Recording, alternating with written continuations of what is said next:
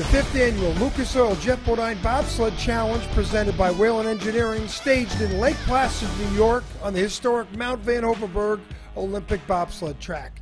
A mixture of NASCAR, NHRA, and off-road racers challenged the track. But first, on the opening ceremonies at the Olympic Center in Lake Placid, the drivers all received historic 1980 USA Olympic hockey jerseys. That's the way they kicked off the weekend. They also unveiled the colors of the USA Olympic bobsled team sleds, which are Bodines, at the upcoming Vancouver Winter Olympics. Next day on the track, it was extremely cold. The track was fast. The action was also furious. Number of crashes, no one was hurt. Melanie Troxel making her debut at the Bodine Bobsled Challenge. She's labeled the fastest woman on the planet from her Top Fuel days.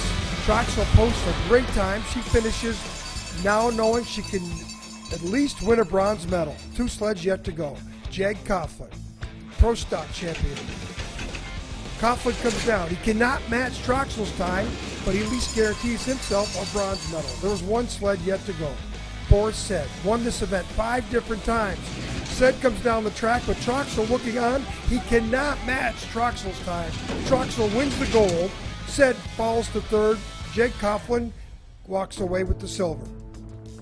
That was the first of 2 races. The second race in Lake Placid was the NHRA versus NASCAR.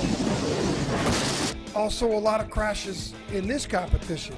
It came down to the fastest woman on the planet, Melanie Troxel, against 2009 NASCAR Rookie of the Year, Joey Logano. In a head-to-head battle, Troxel went first, and at the bottom, she could only look on as the upcoming superstar of NASCAR, Joey Logano, wins the event going away.